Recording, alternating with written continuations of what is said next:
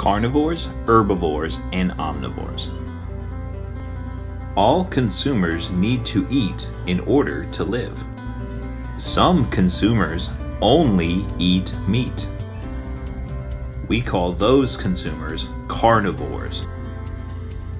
A tiger is a carnivore. So is an alligator.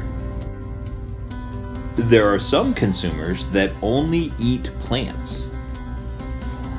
We call these consumers herbivores. A horse is an herbivore, and so is a giraffe. And then there are some consumers that eat both plants and meat. We call those consumers omnivores. A dog is an omnivore, and believe it or not, so are pigs. In fact, most people are omnivores. We eat both plants and meat. Carnivores, herbivores, and omnivores. Everyone needs to eat.